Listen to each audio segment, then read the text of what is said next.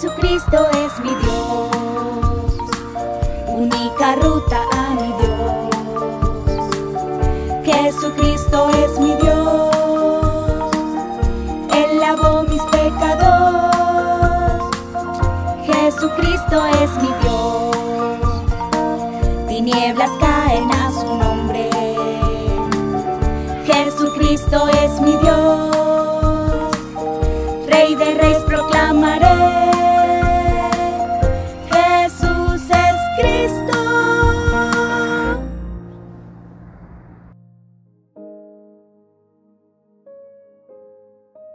La recepción de la guerra espiritual con la autoridad de Cristo de Génesis 3:15. Por tanto, sométanse a Dios, resistan pues al diablo y huirá de ustedes. Santiago capítulo 4, versículo 7. Hasta el día en que Jesús regrese a esta tierra, Dios dio una manera de que obedecer a Cristo. La batalla espiritual de proclamarse a uno mismo la autoridad de Jesucristo de Génesis 3:15, el poder que viene del cielo, repetidamente y sin cesar. Si haces eso, serás sanado de enfermedades espirituales que no conoces y restaurarás el equilibrio de vida. Entonces, ¿qué es la enfermedad espiritual? Incluso después de recibir la salvación, no tienes la seguridad de la salvación como hijo de Dios. También se refiere a no usar la autoridad de Cristo dada por Dios incluso después de recibir la salvación. Entonces, a menos que uso repetidamente la autoridad de Cristo sobre mí mismo, el Dios de este mundo, Satanás, el diablo, el demonio, me ciegan para oscurecer el Cristo. Al final, en un instante, regresarás al pasado haciendo los mandatos de Satanás. Sin embargo, si repetimos la batalla espiritual de aplastar la cabeza de la serpiente con el Mesías Jesucristo, simiente de la mujer de Génesis 3:15, restaurará la imagen de Dios y será verdaderamente felices y triunfadores en la tierra y en el reino de Dios. En Mateo 21, 28 a 32, Jesús contó la parábola de los dos hijos, que es sobre los que repiten a Cristo de Génesis 3:15 y los que no repiten. Cuando Jesús entró en el templo y estaba enseñando la palabra, los principales sacerdotes, escribas y ancianos se acercaron y preguntaron a Jesús: ¿De quién tienes autoridad para hacer esas cosas? A esto Jesús también respondió a los que no aceptaban a Cristo, diciendo: No les diré con qué autoridad hago estas cosas. Y Jesús habló de los dos hijos de cierto hombre. ¿Qué te parece? Cierto hombre tenía dos hijos. Él dijo al primer hijo: Hijo, ve y trabaja en la viña hoy. Y él dijo: Sí, iré. Al final no fue a la viña. Y después fue al segundo hijo y le dijo lo mismo. Él dijo: No, y se negó. Pero luego se arrepintió y se fue a la viña. ¿Cuál de estos dos obedeció al Padre?, preguntó Jesús. Ellos respondieron: El segundo hijo. ¿Qué pensaron de la parábola de los dos hijos que Jesús dijo hoy? Si repites Génesis 3:15, Cristo, aunque digas no quiero ir, te arrepentirás de tus errores y te convertirás en heredero del reino de Dios como el segundo hijo que obedeció y se puso a trabajar. El primer hijo dijo: Sí, iré, pero no fue a la viña, incluso después de recibir el evangelio de esta semana. Si no usamos repetidamente la autoridad de Cristo de Génesis 3:15 sobre nosotros mismos, seremos capturados por Satanás sin arrepentimiento o acto de fe como el primer hijo, y no obedeceremos a Dios de Génesis 3:15. Por eso te convertirás en una higuera maldita que no da fruto, y vivirás en un estado extraño que contamina el templo dentro de ti. Aunque nuestros remanentes digan no quiero ir, como el segundo hijo, si repites la batalla espiritual contra el diablo en tu cuerpo como el pecado original, con la autoridad de Cristo que aplastó la cabeza de Satanás, te convertirás en un hombre del evangelio atractivo que obedece a Dios. Entonces vamos a llamar todos juntos: Jesús es el Cristo, somos hijos de Dios, todos problemas acabaron, Satanás vete, llenos del Espíritu Santo, evangelización mundial, hasta los confines de la tierra, seremos testigos.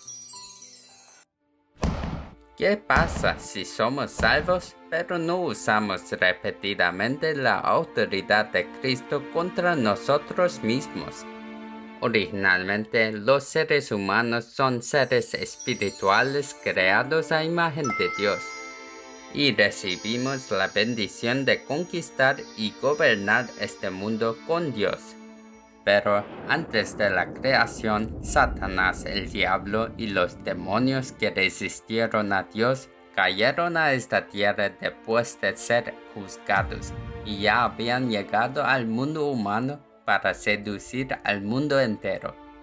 Finalmente, el astuto Satanás que apareció en Génesis 3 engañó a Adán y Eva con mentiras y los separó completamente de Dios.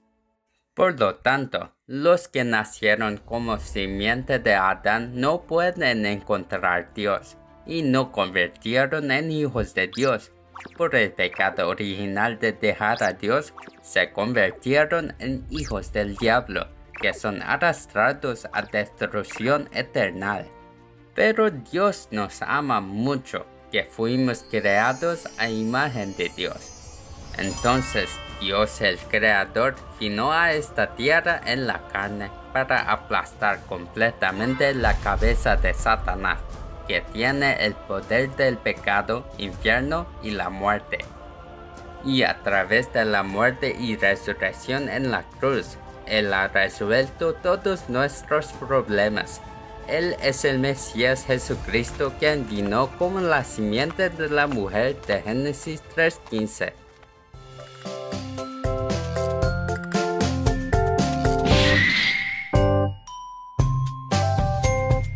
Génesis capítulo 3:15. La simiente de la mujer, Jesucristo, aplastó completamente la cabeza de Satanás.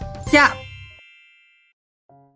Entonces, ¿cuál es la razón por la cual Dios le dio a la Génesis 3:15 el evangelio original? Incluso ahora, recordando que hay Satanás que miente a mí, aplasta la cabeza de Satanás que tiene el poder del pecado, maldiciones, calamidades, infierno, la muerte en mi cuerpo, con la autoridad del verdadero rey, verdadero sacerdote y verdadero profeta de Cristo. Solo a través del Mesías, la simiente de la mujer, puede aplastar la cabeza de Satanás y encontrar el Dios invisible. Nunca debemos olvidar que Satanás nos ataca para que no podamos estar seguros de la salvación que recibimos. Por lo tanto, si repetidamente rompes la cabeza de Satanás, lo que lo hace luchar para vivir de acuerdo con tu voluntad, tendrás la seguridad de la salvación como hijo de Dios. Además, desaparecerá la maldición de pobreza, incapacidad, enfermedad, problema de adicción que lleva a los malos hábitos. Si eso sucede, vivirás como una persona que sueña con la evangelización mundial y la misión de la 237 diáspora. Satanás, que me impide de tener la seguridad de la salvación, de que soy hijo de Dios a través de Jesucristo, y me impide de repetir Génesis 3:15, Cristo en mi cuerpo. Vete de mi cuerpo en el nombre de Jesucristo. A lo largo de esta semana, los bendigo para que repitan la autoridad de Cristo desde el cielo para romper las tinieblas y convertirse en remanentes que disfrutan de identidad y autoridad como hijos de Dios.